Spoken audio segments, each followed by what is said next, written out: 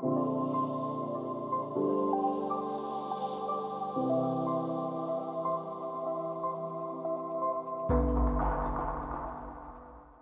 everyone. My name is Torgin. I also work at Chain Security.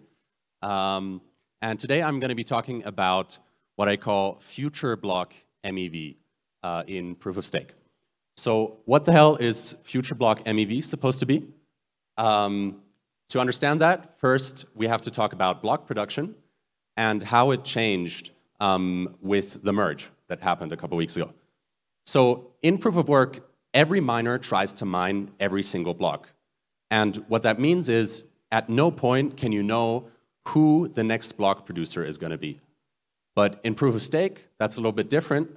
And there, we actually decide ahead of time who the proposer for which block is going to be. And in particular for Ethereum, we use the Randau value together with the current validator set to do this.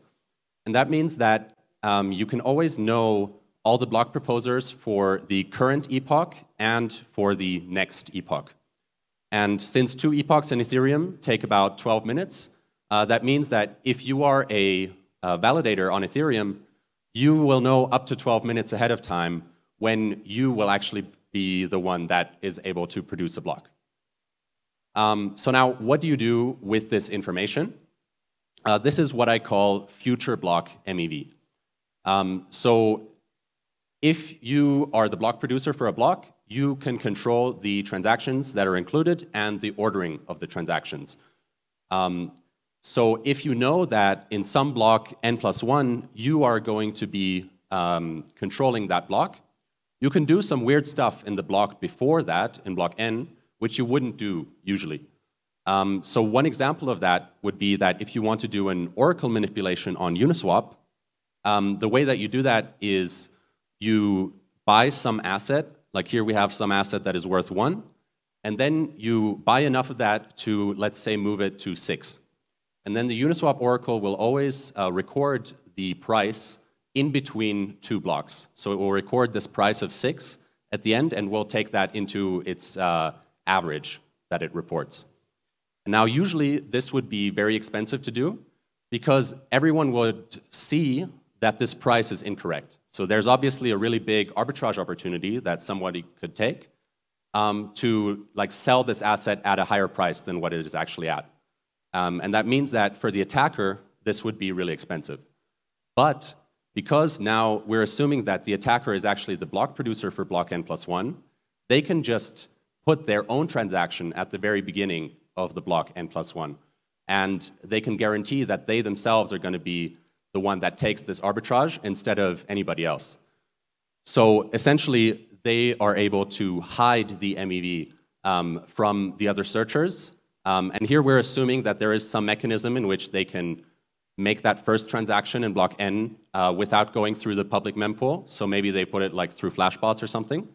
And that means that people will only see the transaction on chain at the point where it's already too late, because the next block is going to be produced by the attacker, and nobody is going to have any time to react before that happens.